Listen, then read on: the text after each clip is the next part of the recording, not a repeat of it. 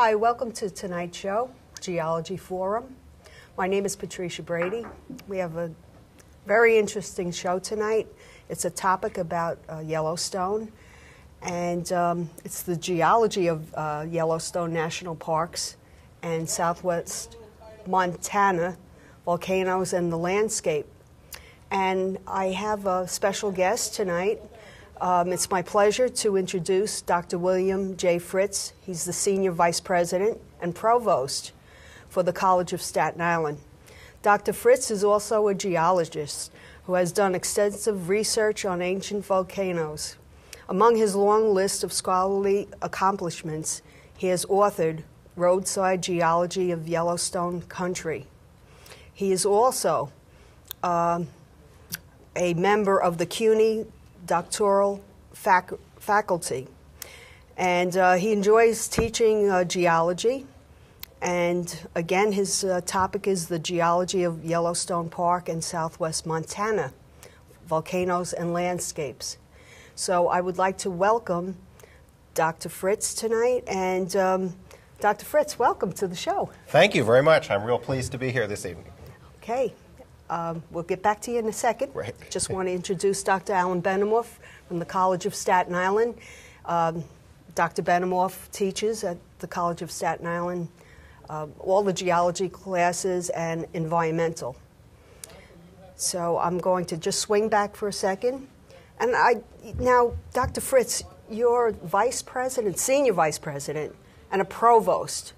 What is a provost? I don't know what that is. Well, that's a real good question, Pat. And first, just let me say to the audience, I'm really pleased to be here this evening at the College of Staten Island. We very much value being part of the Staten Island community, and I think being here on community TV this evening is a very great honor. So to answer your question, as Senior Vice President, I really assist our President, Dr. Tomas Morales, in the operation of the college, and again, one of the things that we're trying to do is to forge community partnerships to provide a quality education for the residents of the College of Staten Island. I do have a title, as is common in most institutions in higher education. The provost is the chief academic officer, and as such really oversees all of the academic programs and the type of academic programs that we offer. Oh, you've explained it well. I thank you. Okay, Dr. Benimoff, would you like to say a few opening words before we start the program? Well, I think it's great that we have Dr. Fritz here. He's an expert on the Yellowstone area, and we're grateful for him to be on the show here and tell people of Staten Island about that particular area. Okay, that is west. We're heading west right now. So, okay, Dr. Fritz, would you like to start the PowerPoint?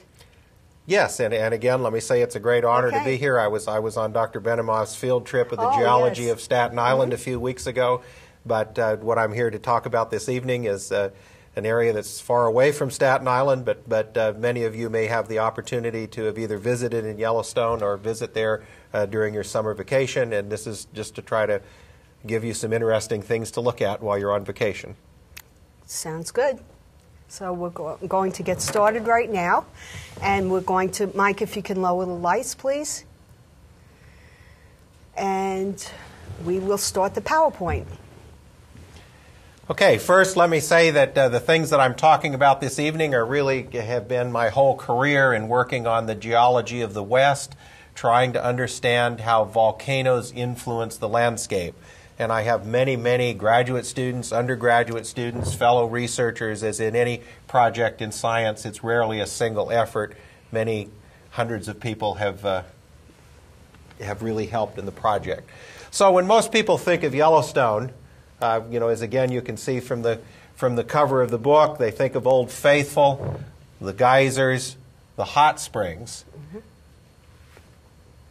Old Faithful geyser is really the result of boiling water, very hot, superheated water that's just a few hundreds of feet or a few thousand feet below the landscape. And it's really the result of the volcano that's there, the heat from the volcanic rocks. When you're standing in Yellowstone Park, there's still partially molten rock, maybe less than a mile underneath your feet. And as rainwater seeps down, it becomes heated, and that boiling water coming to the surface makes all of the spectacular features that draw literally millions of people a year to Yellowstone Park. One way to think of Yellowstone, we really live on an active geologic planet because of the radioactivity within the Earth. The Earth is still very hot in the interior, and as it's hot, the lighter elements come to the surface. We can almost think of it as scum on a pot of the boiling stew or liquid where the lighter things come to the surface. And we have the continents, and these continents move throughout time, the theory of plate tectonics. And you can see these continents are broken. Here is the African plate, the North American plate, the South American plate. The yellow on this map are earthquakes, and the red are volcanoes. And most volcanoes and earthquakes occur along these plate boundaries where the upper layers of the earth are cracked and broken. And as these plates break apart, as they come together to form mountain belts, if you look here, the breaking occurs in what's called a triple junction. If you can see how many of these plate boundaries really have three arms that are radiating out. You can see this in a number of different areas. If you look in East Africa, you can see here the Red Sea, the Gulf of Aden, and then coming down into the East African Rift system with several hot spots or volcanic centers as shown by the triangle. So Saudi Arabia has just recently separated from the African continent, and East Africa, along this East African Rift system, is in the process of separating from Africa. We have something very similar going on in North America, which is the Yellowstone hotspot. Here in the center or far inland in the North American continent is where Yellowstone Park, the volcanic activity. And so I really want to focus on how volcanism, how the active plate tectonics have really profoundly influenced the Rocky Mountains and the spectacular scenery that you see when you visit the West. This is a computer model that's been generated of what things might look like in the interior of the Earth. This would be the core, and the mantle would be the upper parts here. Many scientists believe that there are what are called hotspots, areas of high heat flow that are radiating and rising from the core. All of the radioactivity, the Earth is driven by a radioactive heat engine, and as the molten material rises to the surface, this would produce a hot spot, and you might expect a center of volcanic activity to be the surface expression of that hot spot. The Yellowstone hotspot has really had a profound impact in western North America. This is a drawing, a very recent article published by Professor Jim Sears at the University of Montana, and he thinks that this large ellipse that goes all the way from British Columbia, northern Washington State, clear down into Southern California and really the Southwest, is the surface expression of this Yellowstone hotspot area. Now, continents move, and so over time, it appears that the actual center of volcanic activity has moved. So about 17 million years ago, where this red X is where the Yellowstone hotspot started. So there would have been something 17 million years ago that looked like modern Yellowstone, clear back here, many thousands or hundreds of miles to the west of where it is today. As the hotspot has moved, the centers of volcanic activity have gotten younger and younger and younger and younger and younger, and Yellowstone is right about the tip of the red arrow today. And as the result of that hot material rising to the surface, the highest mountains in the continental U.S. are right here in this area. Some of the highest landscape is right here centered around Yellowstone Park. You can see the dark brown is the darker the brown, the higher the landscape. Can you tell me what state that is right now that you're Well, let's talking about? Let's look. This is the same diagram over here with the state boundaries that are shown.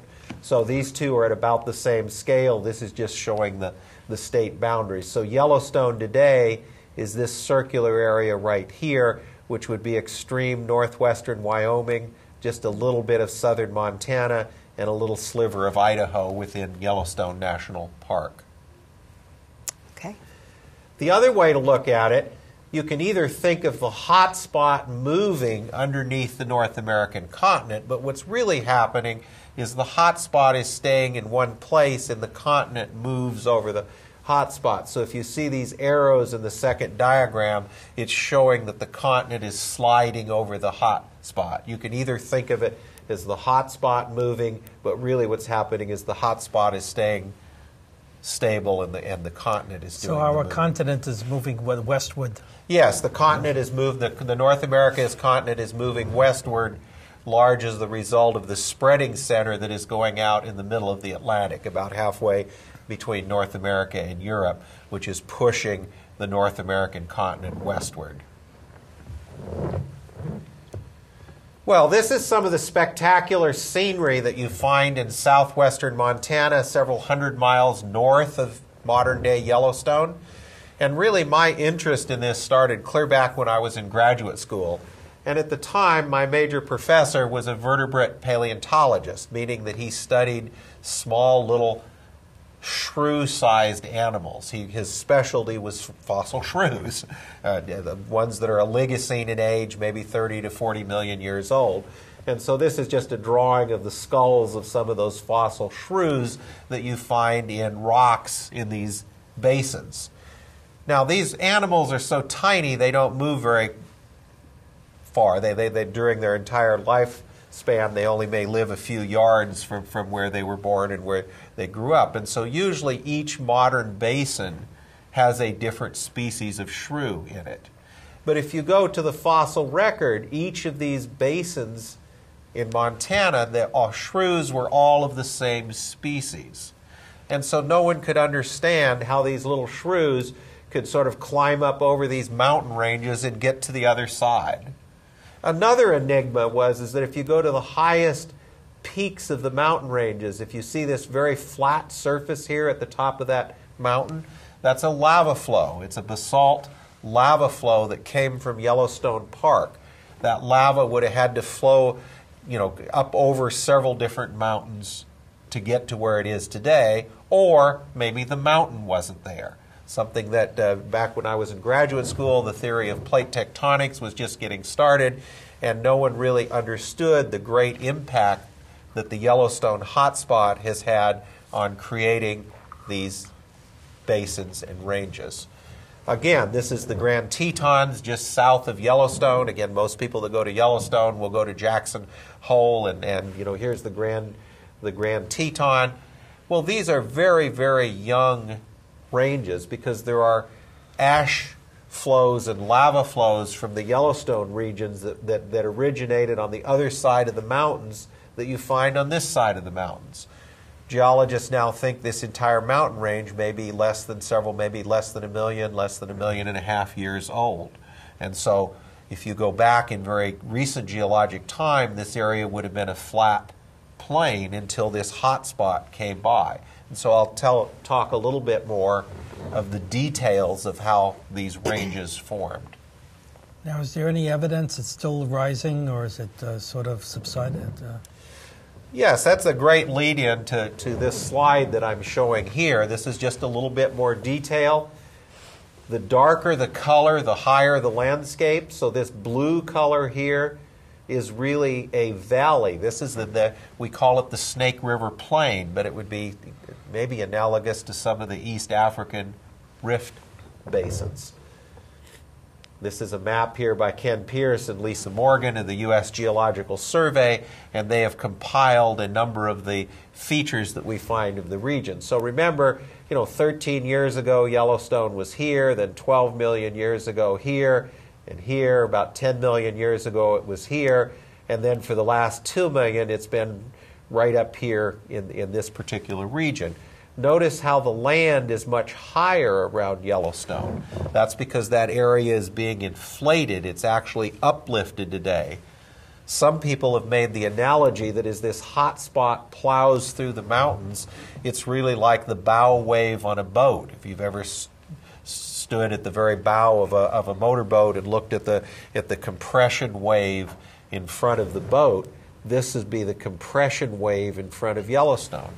And sure enough, if you look at earthquakes in the Rocky Mountain region, those earthquakes really follow that uplift, because you can imagine the shaking and the earthquakes that would be generated. Then, as the hot spot goes by, the rocks start to cool. And as they cool, it's really not so much as the mountain range being pushed up, but the basin drops down. So it's much more of the whole area being inflated, and then the valley drops down. So rather than the Tetons being pushed up, the valley in front of Jackson Hole is dropped down to adjust to a new level.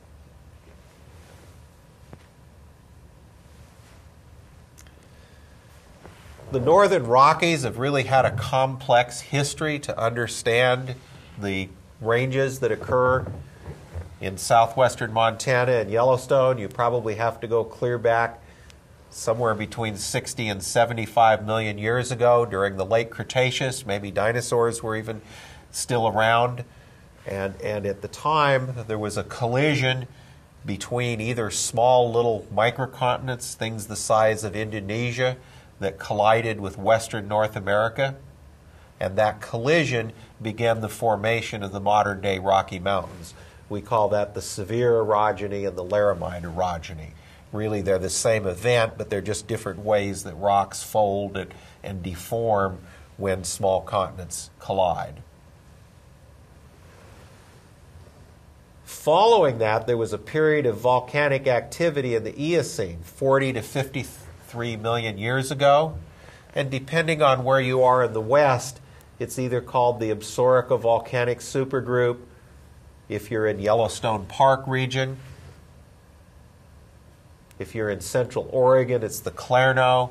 In Idaho, the Chalice, or I'm going to talk quite a bit about the area around Dillon, Montana, the Dillon Volcanics. These would be like modern Mount St. Helens.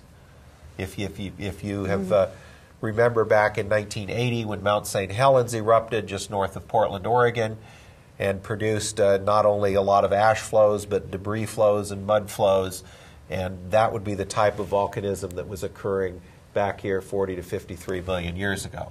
Then there was a period, we call it the Renova Formation. That's when all those little shrews were living that my major professor, Bob Fields, studied, and they're very rich fossil deposits. Much of what we know of the evolution of mammals throughout that come from tertiary age rocks, and the Renova Formation has a rich history.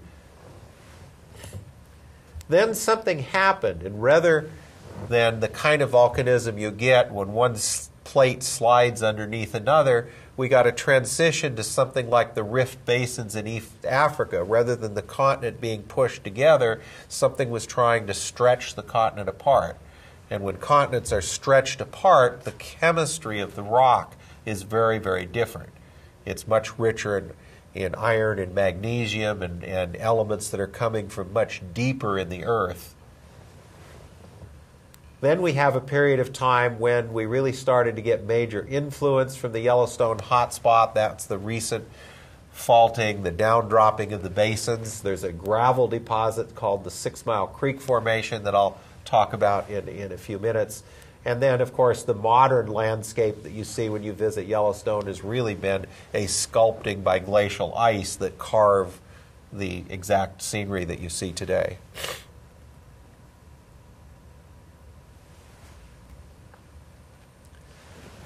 Let's focus in a little bit. Here's Wyoming. Again, modern Yellowstone.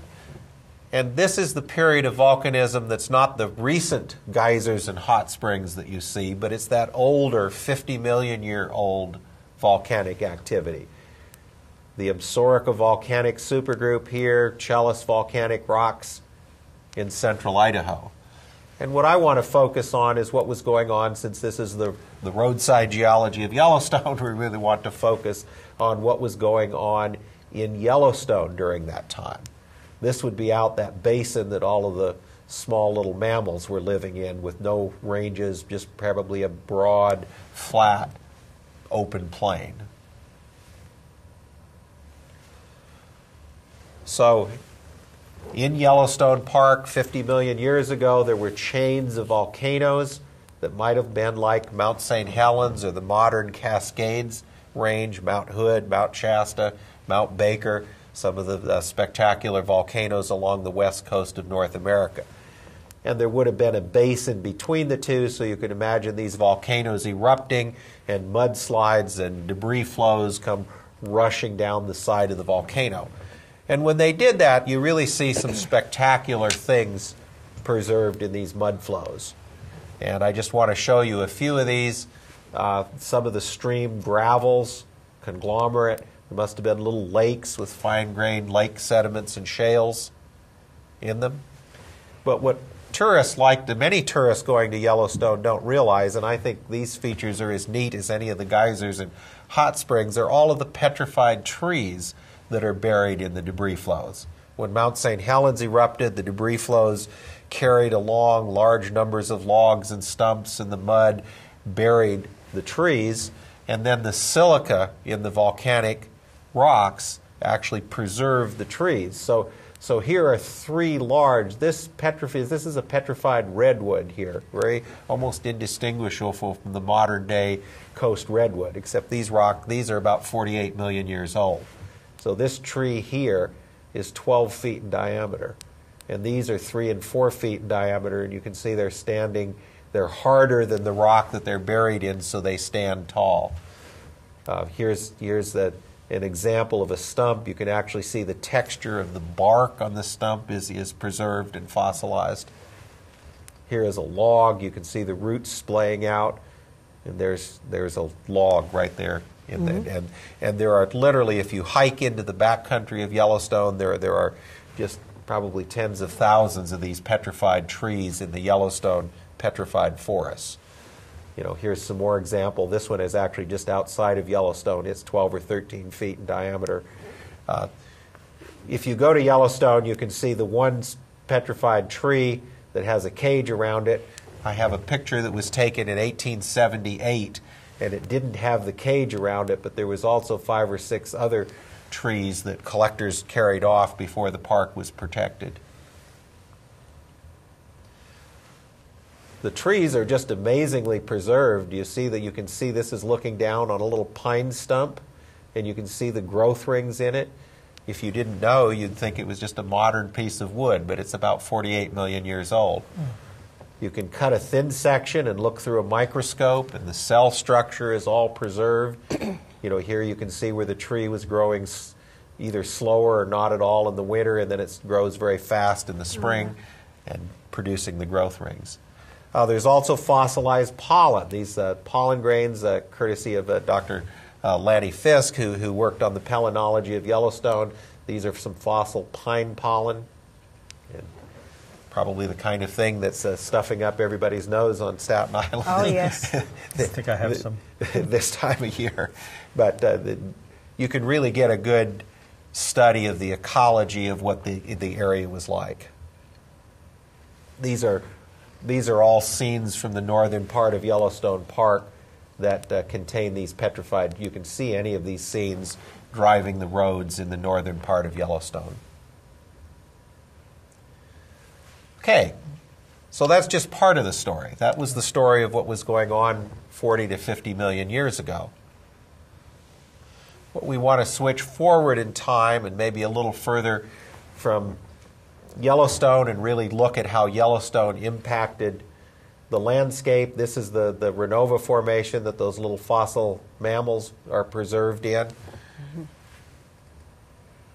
But it's this upper 6 Mile Creek Formation that's made of stream gravels. And the neat thing about stream gravels, do you see how these gravels are all kind of shingled, inclined back to the left?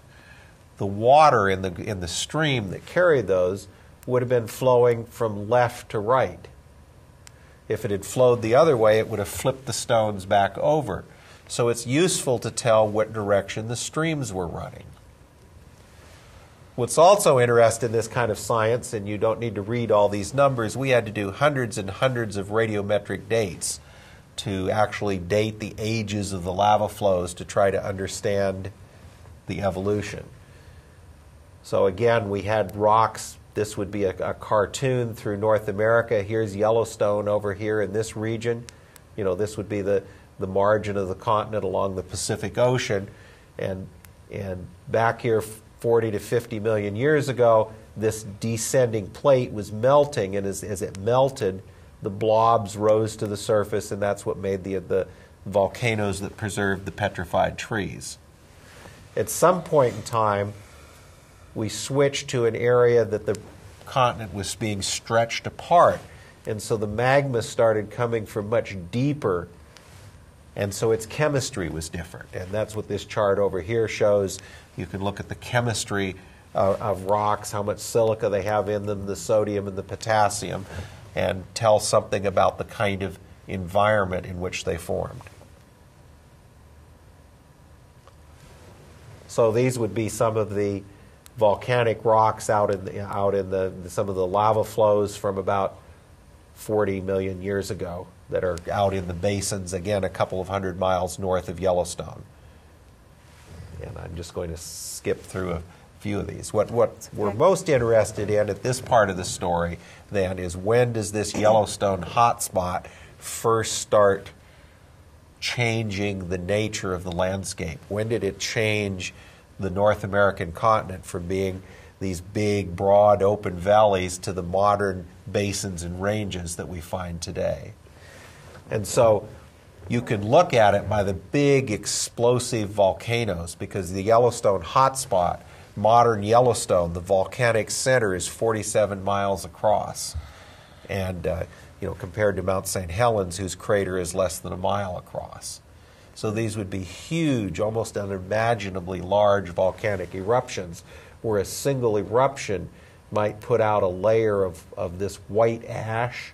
So you can see this, here's a person for scale, so this might be 15 or 20 foot high cliff is a single flow of ash material from a volcanic eruption, maybe 100 miles, 150 miles away from when the volcano was. And so we can trace when those volcanoes first started to erupt. So again, the story that I was talking about, remember I at the beginning said, how did the basalt get over the mountain, or how did the little shrews get over the mountain? The real answer is those mountains weren't there a few million years ago. The lava would have flowed across. Lava is liquid, and like water, water flows downhill and across flat surfaces. So you can see this flat surface here really connects up with this flat surface here, and there's a major fault. Remember I talked about the basins dropping down as the hot spot cools. This is a little cartoon here showing the fault with one side of the rocks going down and the other side of the rocks going up. So basically you have what's called a normal fault, right? Yes, this would be a normal fault because the rocks to the left of that arrow are going down in relationship to the rocks here, which are going up. In the Yellowstone area, I like to think of it more of the whole area having been lifted high, and then it's gravity likes to pull things down, so it's easier to drop a valley down than it is to push a mountain up. Even though sometimes it's easy to think of the mountain growing, it's really the valley that's growing. And because there's only one fault, notice this side of the valley doesn't have a fault. And so normal fault-bounded valleys are called grabens, and this is a half graben because you only see half of, there's only a fault on one side of the basin. So let's look a little closer at how Yellowstone works today. So this is a picture in the Grand Canyon of the Yellowstone. It's one of the favorite spots that tourists like to come and take pictures, because you can imagine as hot water works through rock, it dissolves everything. And when the water is several hundred degrees centigrade, 300 or 400 degrees, it just dissolves everything. And it dissolves everything except iron. and all of the red and the yellow colors are probably sulfur and iron rich, where iron and aluminum are not very soluble, and so all of the soluble things get brought away. So here's the river down at the bottom of the canyon, and it's just exposed all of these rocks that the hot steam has come up through to make the geyser. So again, just to remind you of the story of what we're looking at, this was some 14 to 17 million years ago. Yellowstone hotspot was here, and then it's moved along the Snake River Plain until the X is where it is today. As it's moved along, the land inflated, and then after it went by, it dropped down again. And so these dark lines here are the faults that wherever you see one of those faults, there would be a range, a mountain range. Are there underground rivers also? Like, how does the steam come up? It just like any groundwater, most rock we think of as being really solid, but if you take a sandstone that's made up of small grains of sand, probably 30% of a rock are hollow spaces and void spaces, and so that just like any groundwater, the rock just moves, or the steam moves through the spaces in the rock. It's just that instead of being cold, like we think of as most groundwater, this is really boiling waters, and so it's the steam and the hot water that's coming up through it.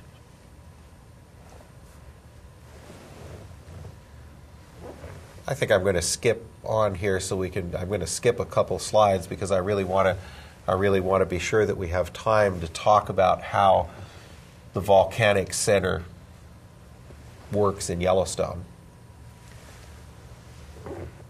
So let's focus in on modern Yellowstone. So these are the boundaries of Yellowstone National Park. Here's a scale down here that's 50 miles. So Yellowstone itself is larger than many states. Sometimes tourists and first-time visitors to Yellowstone forget that and think they can drive across the park in a single day. But it really, to thoroughly see Yellowstone, takes several days, if not weeks, to really thoroughly explore. I think there's several hundred miles of roads in the park, and there's probably 3 times that in terms of the number of hiking trails. So to really experience Yellowstone, you want to get out, get your backpack, spend a few days or a few weeks hiking in the backcountry. But Yellowstone is a very, very large area. These yellow lines are the boundaries of what's called a caldera. And a caldera you could think of as a really big crater from a volcano, a crater being the open hollow space in the center of the volcano. So these are called calderas because they're so large. So in the last 2 million years, Yellowstone has erupted 3 times in about the same place.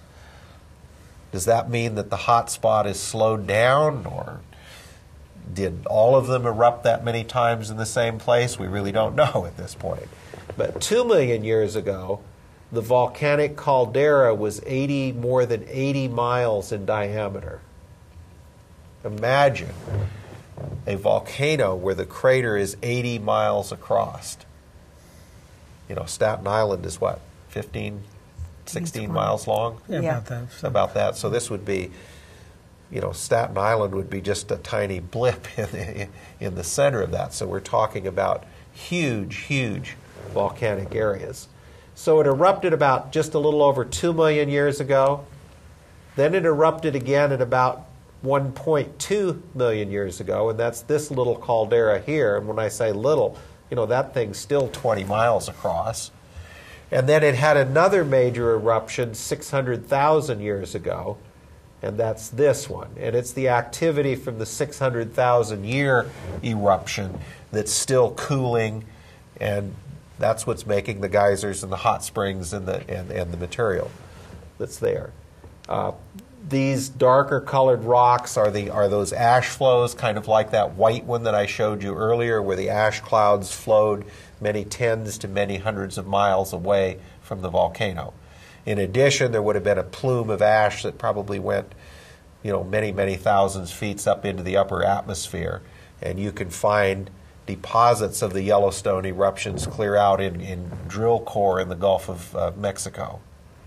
So this would be something that would be, profoundly affect worldwide climate, conditions worldwide. When Mount St. Helens erupted, a tiny little eruption compared to Yellowstone, there was actually ash fallout, an ash cloud that circled the globe.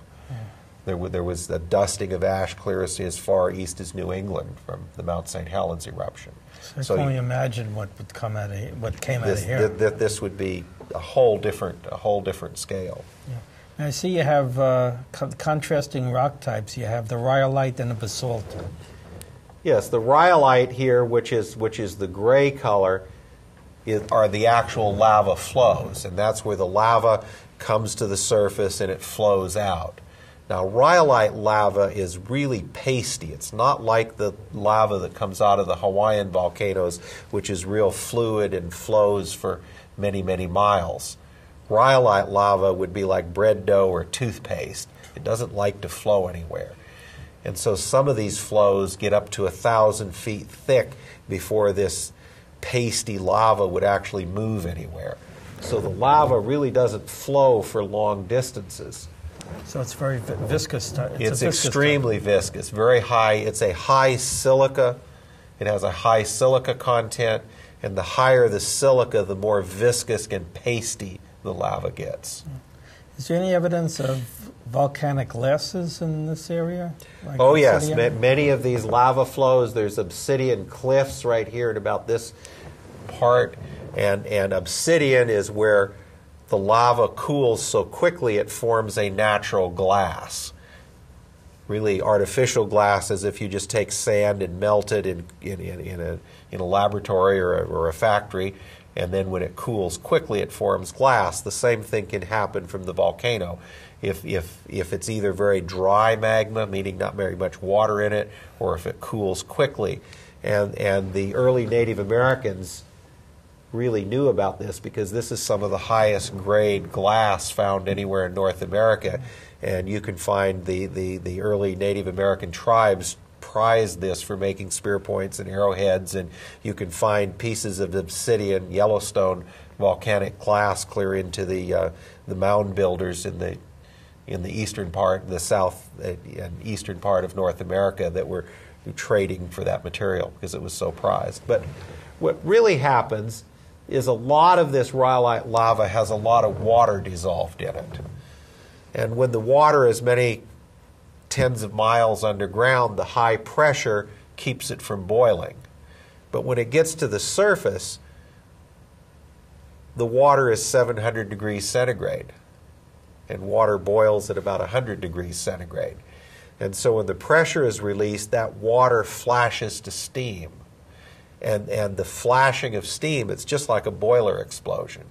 It's really the same process as a boiler explosion, where the water flashing to steam shreds the rock apart into tiny, tiny little particles called glass. So volcanic glass is where this tremendous explosion shreds the rock, and then those particles flow as an ash cloud, and that's this color rock that you can find remnants of many, many miles away from the volcano. Okay, I'd just like to break in for a minute. We're going to be putting up an email, and if anybody has a question for Dr. Fritz or Dr. Benemoff about Yellowstone, give us an email, and maybe... I can repeat the email address if you want. Oh, yes. They'll be putting it up. We also have it on the screen. Oh, yes. geoforum@ymail.com. We have the computers here, and we'll try to answer your questions. Okay. Okay, well, let's look a little more at the details of how that system might work. Remember, these happen in cycles. People speculate because in the same location, Yellowstone has erupted 3 times about every 600,000 years. So it erupted a little over 2 million years ago, 1.2 million, 600,000. It's been about 600,000 years since the last eruption. But any one of these eruptions, here's the magma from deep down that's pushing towards the surface. So the magma pushes towards the surface. The whole area inflates, rises up. That's that dark brown, the high area around Yellowstone because of the magma pushing to the surface. Eventually, the magma gets so close to the surface that it flashes to steam. And when it flashes to steam, you can see here the steam is driving out all of the rock that's been broken and shattered into tiny, tiny sand grain-sized particles called volcanic ash. And so here's the clouds of volcanic ash that are coming up out of that caldera.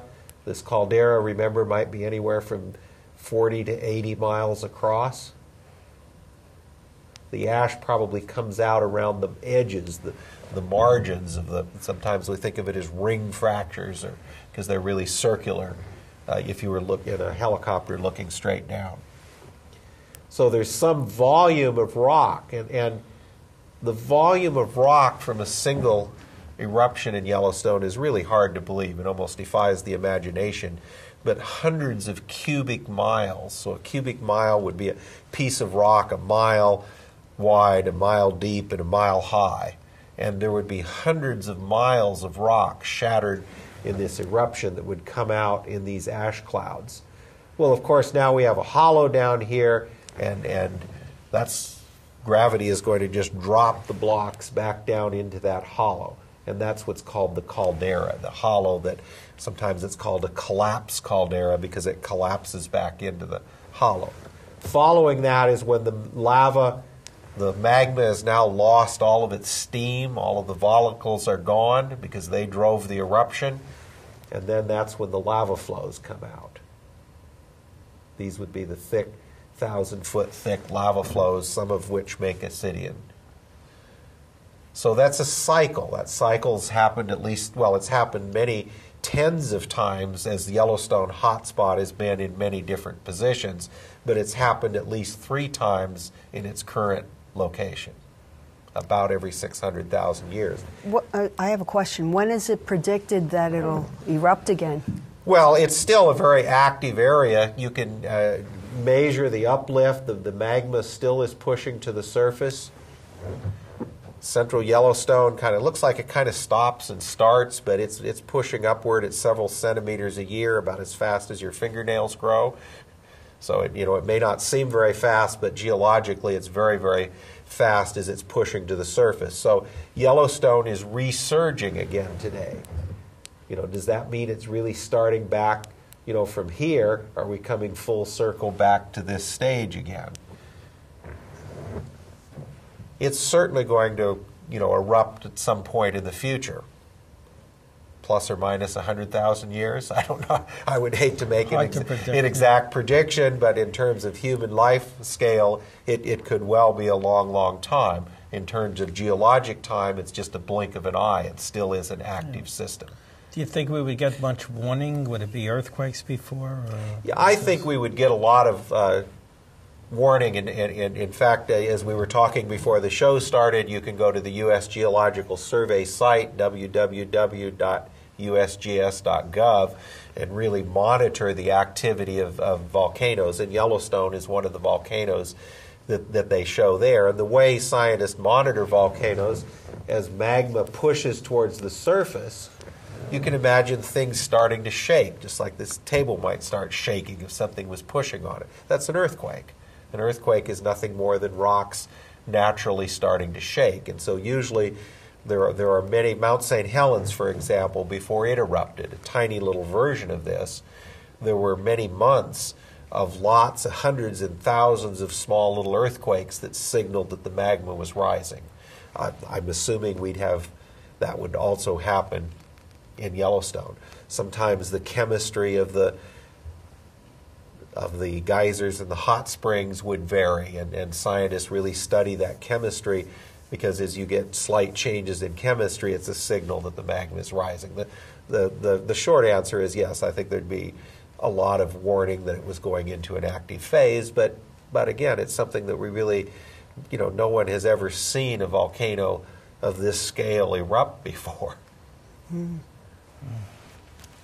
Any people I guess we can emailing? answer this. Do we have an email?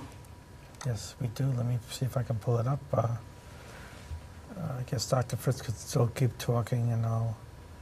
Okay. Well, while you're looking, look at this graph. This is a graph here. These are cubic miles, 100 cubic miles, 600 cubic miles. This big bar here says that when the first eruption of 2 million years ago, there were 600 cubic miles just in the rock that had been fractured into all of the ash. 600 cubic miles. Again, it's a size that almost defies the imagination. By comparison, when Mount St. Helens erupted, it's a little blip you can't even see on the scale. We think of Mount St. Helens, and Mount St. Helens was about the same size as Vesuvius that erupted in AD 79 and destroyed Pompeii. Those would be way less than a cubic mile, maybe a eighth to a quarter cubic mile for an eruption like Mount St. Helens. These are the 3 Yellowstone eruptions here. Krakatoa erupted in 1883. Crops failed in Western Europe because of the cold summers, because of all of the volcanic ash in the upper atmosphere. And you can see Krakatoa was maybe 4 cubic miles. Okay. Do you have did someone email us? Yes, but I thought when Dr. Fritz is done, we could answer some of these. Well, the time is going by, so maybe we can just take a little have break. questions anytime. Okay. Let's put the lights back up. And if anybody from the studio wants to ask a question, we have a microphone. We have a microphone set up, so if anybody has a question to ask Dr. Fritz. Well, we did get an email, and it said, and the question is there any way to predict a volcanic eruption? Well, the predictions that we know about from the smaller volcanoes involve monitoring the earthquakes. Usually, earthquakes and volcanoes are 2 separate phenomena. Earthquakes occur where 2 plate boundaries move along, and like the San Andreas Fault, where Western California is moving northward in relationship to the rest of, and the grinding of those 2 plates cause a lot of shaking, earthquakes. But there's a special type of earthquake that occurs when magma pushes, or magma is liquid rock. The molten, but if you melt rock, it makes magma. And as that magma rises up in the volcano, the whole volcano will shake. You maybe think like a bowl of Jell-O or something that's shaking just a little bit. They're not, the earthquakes in and of themselves aren't at all damaging. They're so small you would hardly feel them. But certainly the detection instruments around volcanoes can feel the shaking. And they're called earthquake swarms, many thousands or hundreds of thousands of tiny earthquakes, and that's a signal that the magma is on the rise. That happened before the Mount St. Helens eruption. Sometimes there's changes in the chemistry of the gases coming out of the volcano, and so most modern volcanoes on the Earth today, scientists are very carefully monitoring the chemistry of the gases for clues that the magma is getting close to the surface. The uplift that I talked about, Mount St. Helens, before it erupted, the north face was swelling at 5 feet a day. So again, if you measured the uplift in Yellowstone, I'm saying is about as fast as your fingernails were growing. So if that uplift started increasing its rate, might be a signal that it was entering an active phase. So those would be the 3 kinds of things: earthquakes, the increase in the rate of uplift, and the chemistry of the gases. But again, it's one thing when people talk about prediction, they think of, well, is it going to erupt next Thursday at 3 o'clock? I don't know, but in a geologic time over several 100,000 years, Yellowstone will certainly erupt again. Yeah. In the case of Mount St. Helens, we were up there back a while ago, and they were claiming that the mountain blew out at 300 miles an hour. Does that sound... Yeah, the velocities are probably at least that high, if not higher. Mount St. Helens, not only was there a large debris flow, but the explosion directed a vertical blast. It's actually called a Plinian eruption column, named by Pliny the Younger, who, when Vesuvius erupted in AD 79, wrote the best eyewitness account of a volcanic, that type of volcanic eruption until Mount St. Helens erupted in 1980. And so it would certainly be going at hundreds of miles an hour, at least in the initial. Something also, you couldn't run away from. Yeah, I can imagine. There was a U.S. geologist who they claim had 42 seconds to live. Yes, David Johnson was killed in the eruption. He was about 3 ridges north of the eruption, and he had time to make a radio call before the actual ash cloud that was hugging there got to him. Now, I also saw in your vita that you did work in South America on a volcanic mudflow that erupted in 1985. Yes, there was a small volcano actually a large volcano with a very small eruption in 1985, and the volcano was called Nevado del Ruiz. And the eruption actually triggered the melting of some of the glacial ice that was on top of the volcano. That water rushed down the side of the volcano, and the devastating floods and mudslows. There were at least 26,000 people were killed because of the villages being in the path. In that case, it was a tiny eruption, but because of the water from the glacial ice on the volcano. Okay, I'm going to interrupt for a second. We have someone from the audience that has a question for Dr. Fritz. So we're just going to center the cameras on them. Okay, we'll give it a second. Yeah, We had the camera set up for the PowerPoint. But, okay, what's your question? Well, I'm camera shy, so don't mind me. But I was just wanting to know, I know volcanic eruptions, they can cause earthquakes, correct?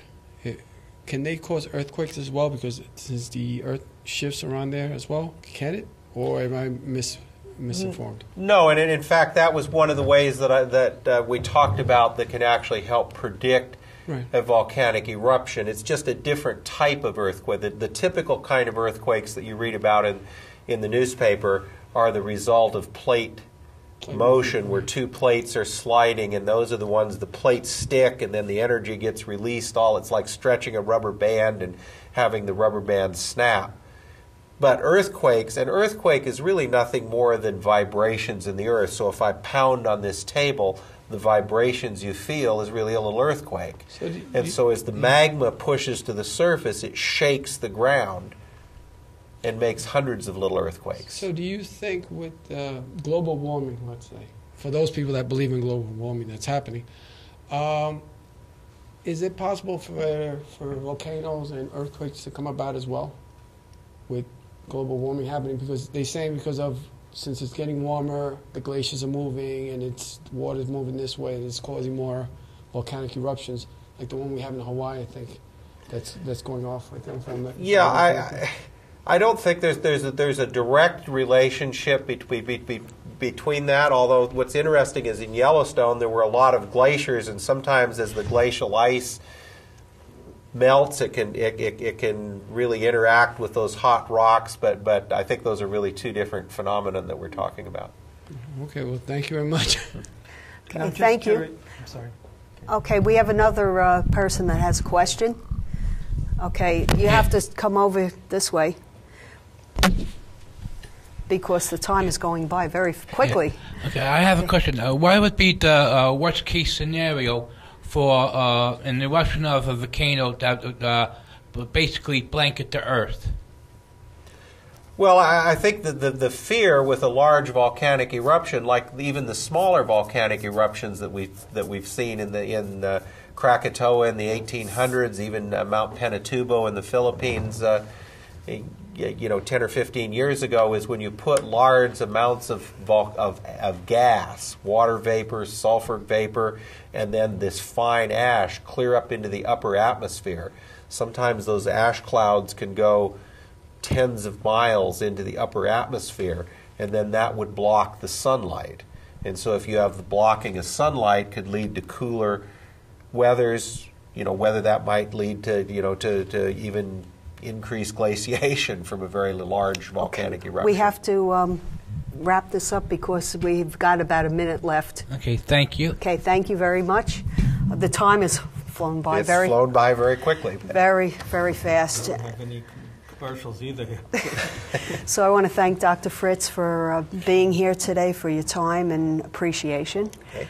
Thank you. I enjoy being here very much, and I hope that some of you on Staten Island will get a chance to go out to Yellowstone, and when you're there, really look at more than just the geysers and the hot springs, but really try to think about how volcanoes have really shaped the entire landscape around Yellowstone. The beautiful mountains, the valleys, is largely a result of us living on an active geologic planet.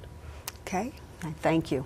And Dr. Benamorf, thanks for being here again. I would like to thank Dr. Fritz again for being on the show. I thought it was fantastic.